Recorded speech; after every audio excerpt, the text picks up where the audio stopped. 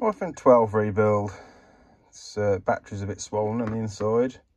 I think the screen's broke at the top, just up there, so I've got to replace the screen, I've got to replace the battery, I've got to replace the housing. Got a nice new housing here for it, so we're going to replace that, and then it should be good to go.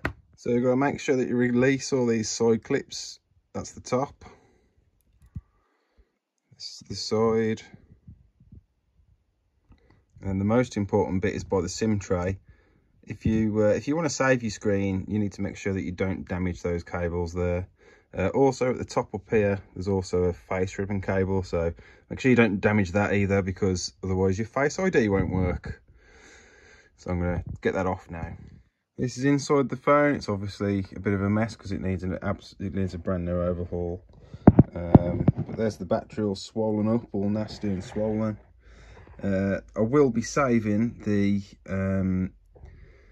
BMS off this battery, so we'll be going through that in a little bit later in the video, because we need to make sure I need to save that BMS to put it on the replacement battery. Right, we're going to release these 2 screws there, and then them 4 screws there, and get the plates off, and to take the screen and the proximity sensor Face ID off. But that's the Face ID camera, but yeah, that's the main bit.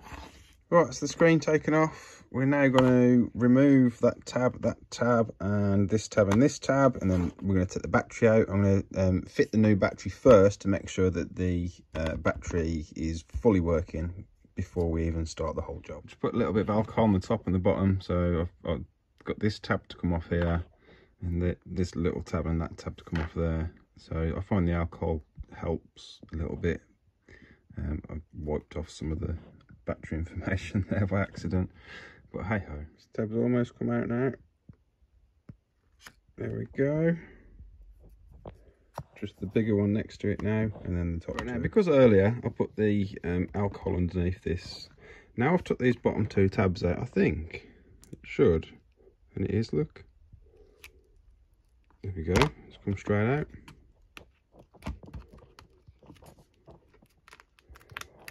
Lovely jubbly. One battery, puffed up like a balloon. Unbelievable. Well, there we go. So I'm going to get, we're going to start building. I'm going to remove the BMS from this, fit it to the new battery, and make sure that it works properly. Right, I've exposed the battery BMS here, so we're going to cut off the this is aluminium, and then that one's nickel. So I'm going to cut them straight off. And then I've got my replacement battery just here. We're going to get that fitted, and then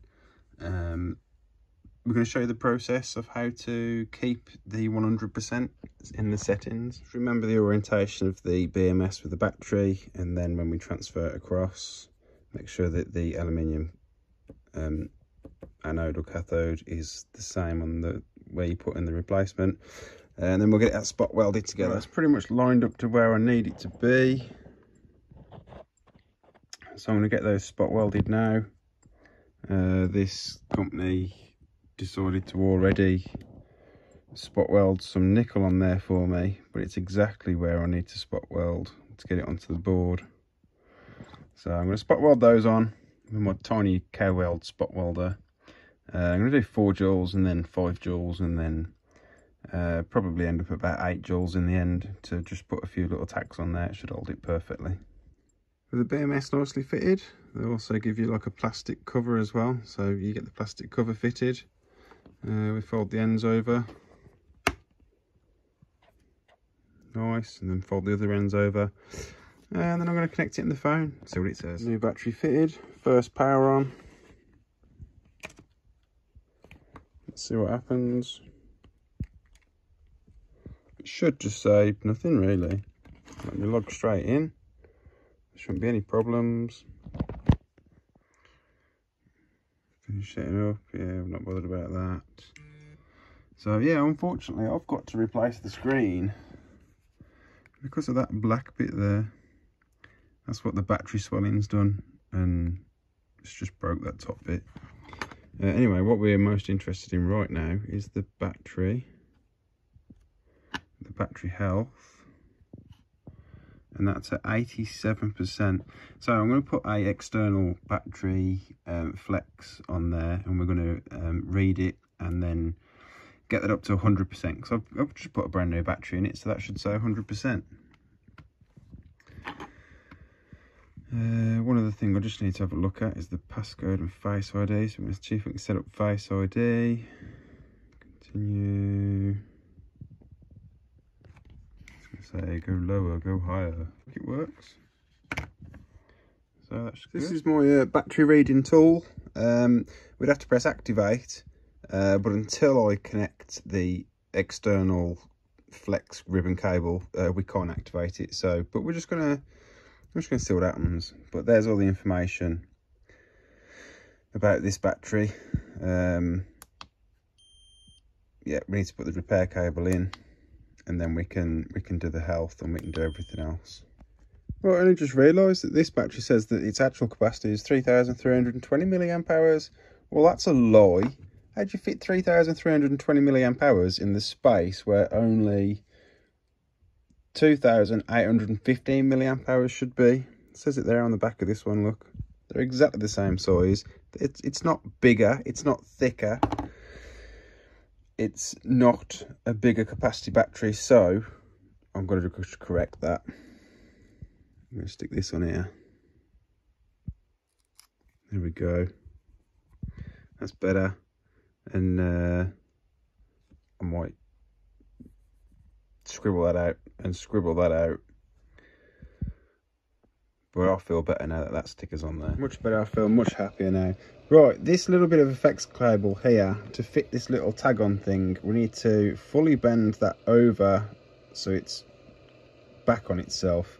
Now to do that, I like to heat it up a little bit. So I've got my temperature heat gun set to 100 degrees. I'm going to get that flex hot, and then it'll be nice and easy to bend it over and make it the right way. On the back of that flex is a bit of sticky, so we're going to stick that to the side of there, and then now we've turned that over, that will be able to click onto that, leaving us with the extra battery connector. So it's now connected. We're just going to stick it to the side. Now you almost don't even know it's there. Beautiful.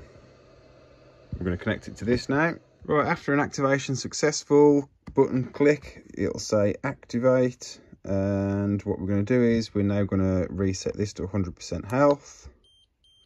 And we're also going to reset the cycle count. Cycle count's on 0 already actually.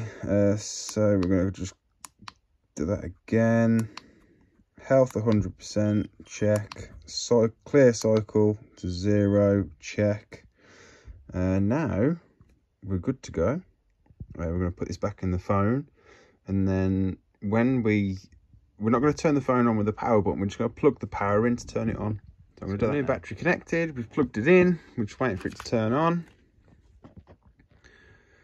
There you go. So that's just going to boot up. And it's then going to tell us that the battery's been replaced. It's a fake battery that we fitted. So we go OK. We look at the settings. We get the important battery message up there. Unknown part fitted. Yes, we know that.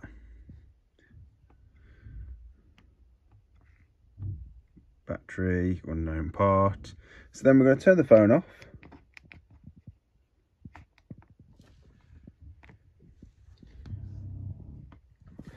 Wait for it to turn off and then turn it back on.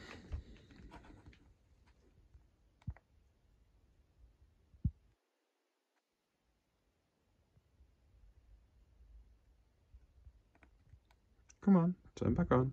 You know you want to.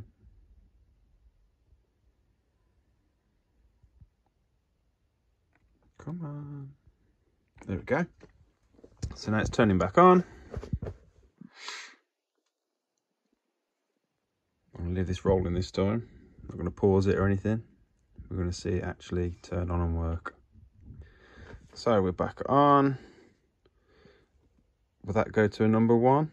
Should do. Yeah, there we go. Worked. There's no more important battery message. And hopefully it should say 100%. 100%. And even when you restore the phone back to factory settings, it still says either 100%, or if it's used a bit, it'll say, you know, 98 or 96, depending on how you use it. So I'm going to carry on now with my restoring of this iPhone 12. And I've got to remove all of the insides of this and put them into that, the nice new housing. So we've got them 5 screws, and that removes the cameras.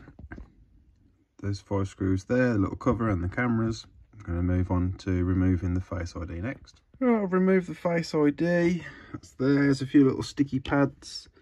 There's a sticky pad on this bit and a sticky pad on that bit. It's kind of stuck to the bottom of this ribbon here as well.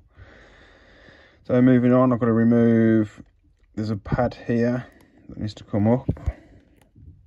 There we go, so we can undo that. And that's for the side buttons and the power button. And I believe it's also for the charger as well. So it's the wireless charging. So it's this ribbon that runs here. And then we've just got a few screws and we'll take the board out. So that's the motherboard out. There was a cheeky little hiding screw there that was stopping me from getting it out, but there's the main bolt, that one holding the motherboard in, and then this one, and then there's another cover for the SIM tray and the dock port connector. So all them are off. We're going to start building them into the replacement housing now. Just need to get the ear speaker replaced. That'll be these 2 solder joints there. That'll fall off. I'll put it onto that one. Awesome, finished.